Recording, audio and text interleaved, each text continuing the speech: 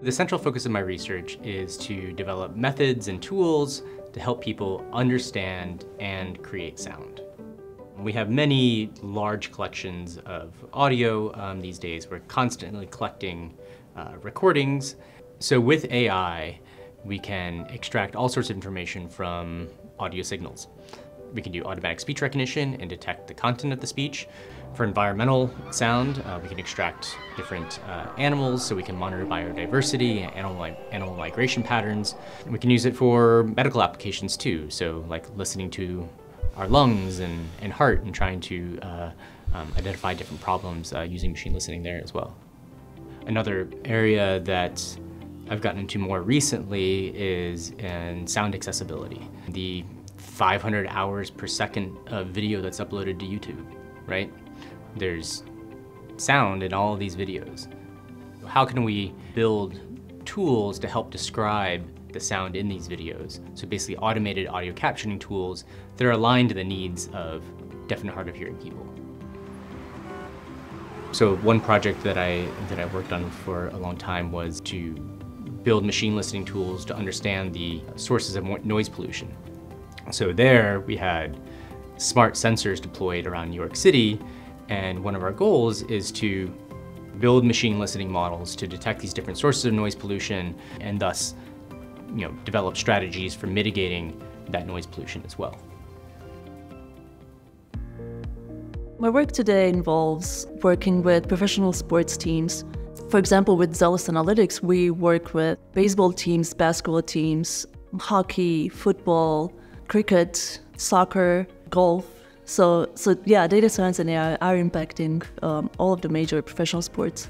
For example, in basketball, the NBA has a contract with the data provider. So the way data is collected is from image recognition, collecting the locations of the players, their arms, every joint on their body. The amount of data that's collected every game, it ends up being about 100 million data points every game. So the insights we provide to the teams are anywhere from player development, player evaluations, in-game strategy. So whether a player is finding an open teammate at the right moment. My job at the Sixers involved a lot of analysis of players, analysis of the opponents. Going to NJIT really helped me prepare for the work I do today in playing basketball at the college Division I level. And from a mathematical standpoint, I studied applied math for undergrad and graduate degree.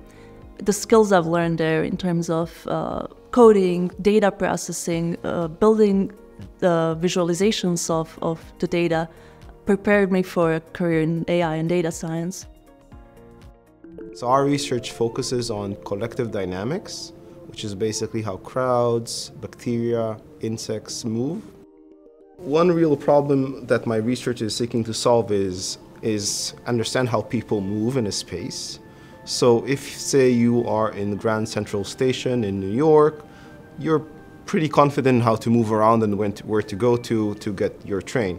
But now if you're like a robot, you will need somehow to describe to the robot like these rules. That's where my research comes in.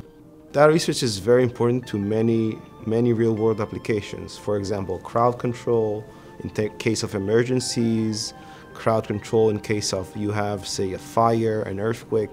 You want to understand how quickly can people escape. There's so many areas of life that AI is being used. For example, medical applications, weather prediction, emergency classification, anomaly behavior detection. So AI is just another tool that helps us kind of get to where we want to go. My research focuses on solving global grand challenges. What we do is we work with companies, we work with governments who have problems that they'd like to solve. Often these problems involve very large data sets. One area where we perform a lot of research is in cybersecurity and national security. For instance, we look at the vulnerability of our software supply chain. We focus on data science problems that include artificial intelligence, machine learning, and graph analytics. Machine learning allows us to find patterns that we can train an AI on and be able to find new occurrences of that pattern. At NJIT, we recently launched a master's degree in artificial intelligence.